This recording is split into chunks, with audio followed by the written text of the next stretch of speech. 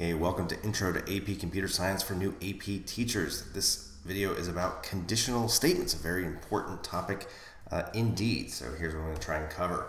So just going to go over the basic if statement, the comparison operators, logical operators, and including a concept called short circuit evaluation, looking at else and else if.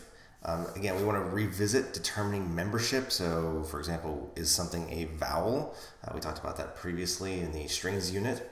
Also, important topic, equivalent Boolean expressions and how to determine if two expressions are in fact equivalent for all values. And then we have an introductory exercise building on what we have done previously. So the first thing is the basic if statement. So students, it's a natural concept. Students will understand if this, then that. In fact, this is what I tell my students starting like in grade 5. I tell them the secret to coding is 4 words, if this, then that. If they understand that concept, they are good to go.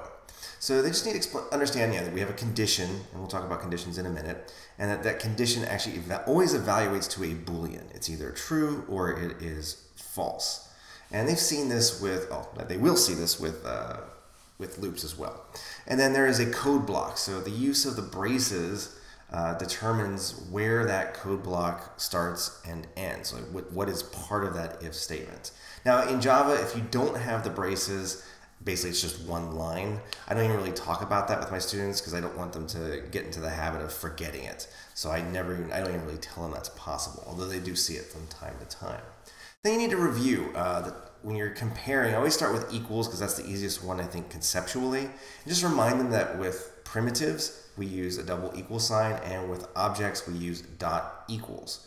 So for strings, it would be dot equals. For an int, it would be 2 equal signs. This is actually also where I introduced the scanner class, because now that we can do conditions, we can now also get input from the user and have them just input stuff and then compare it. This is where we can start doing like guessing games. This is where we can start doing, input a couple numbers, doing some math, that sort of thing, instead of just hard coding everything. So if you're not familiar with the scanner class, check that out. Again, it's all in my book, my ebook. And then you have dot next line if you want a string, dot next int gives you an integer, go figure, and dot next double will give you a double. Then I go into the comparison operators. So we have equals, greater than, less than, greater than or equal to, less than or equal to, and not equal. It's kind of important to point out that the exclamation point means not, because you'll see that later with the Boolean expressions. One thing just you want to go over is, does 5 equal 5.0? And the answer is yes. It will give those things the exact same. It will evaluate the true, I should say. And then again, I just, students need to be reminded, don't use equals with double equal signs with objects. The results are not always what you expect. There is a time and a place to do that when you're determining are they the exact same object. But for most of our purposes in this course, you don't really need that. It just stick with dot equals and they should be fine. Again, I try to limit what I teach the students to the AP subset as much as possible. I go a little bit outside of it, but the test is very important. The results are very important for college admissions, so I really try to not confuse things where I can. And then we have the logical operators. This is used to chain conditions together. So for example, is it Tuesday? Is it after 5 p.m.?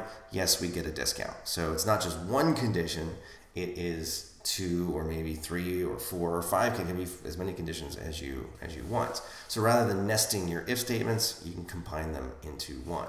Now in Java, we use the double ampersand for and double pipes for or. So students coming from, say, Python, which I have quite a few, they just need to be aware that we don't use and or. The English words we use actually ampersand, and the pipes here.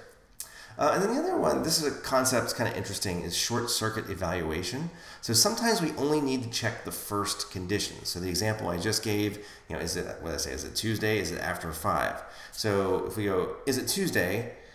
And if it's Wednesday, do I need to check, is it after 5? And the answer to that, of course, is no. So as a thought of efficiency, if something is rare, would you put it first as a condition or last as a condition? You'd probably put it first as a condition with and, because that way there's less calculation that needs to be done. Now I know computers are fast these days, but it doesn't hurt to get in the habit of thinking about efficiency. And then, of course, going into else and else if. Basically, else, of course, is used when there is no other condition that is true.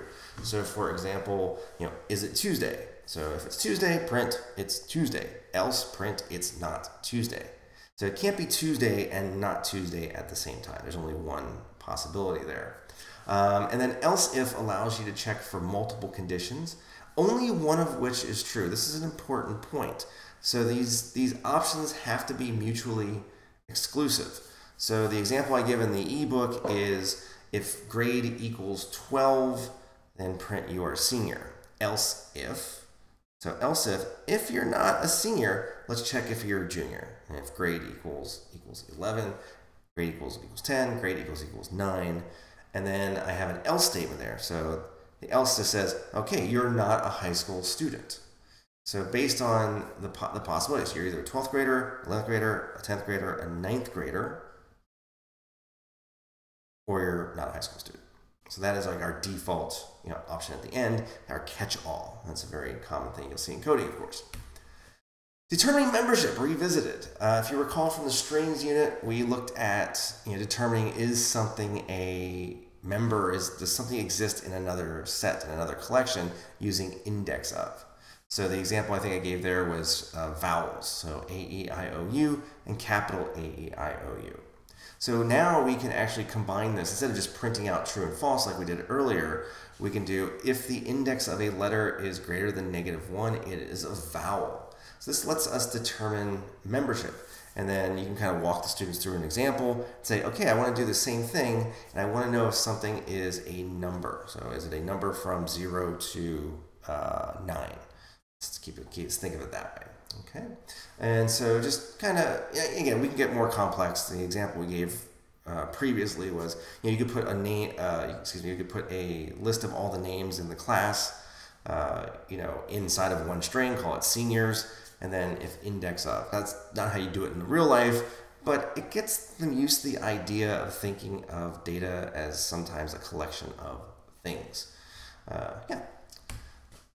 And then the last topic I think in this unit is equivalent Boolean expressions.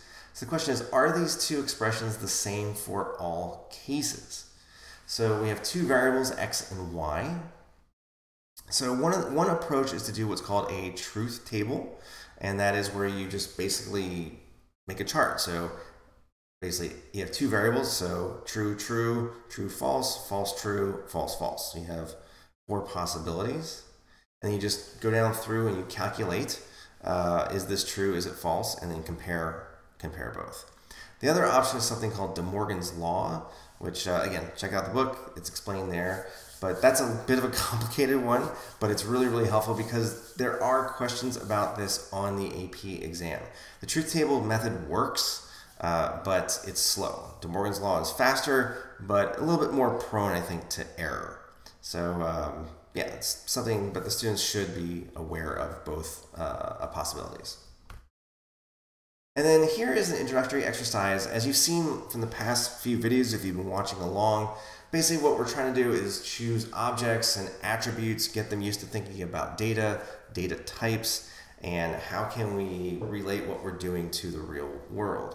So they can build on what they did before if they still have that on their computers or still have access to that, or they can start fresh. Again, I like to have the students work in pairs on stuff like this, and it seems to work out pretty well, especially because coding tends to be a very isolating activity most of the time. So then basically they could just come up with some criteria and give, phone A and phone B a rating. So, for example, phone A, if the cost is less than $200, give it an extra rating. So, 1 star because you might be very cost conscious, while another student might say, well, if the phone cost is over $1,000, plus 2 because they think they want to show off that they have money, right? Whatever. So there's the coding side of it, there's the object side of it, and there's kind of the value side of it. What do you value when evaluating a certain thing? You can get some really interesting results out of that. So that might help you get started and to help the kids get started thinking about how this relates to the real world. So we looked at the basic if statement, the comparison operators, the logical operators, short circuit evaluation, else and else if, determining membership, which is again a very useful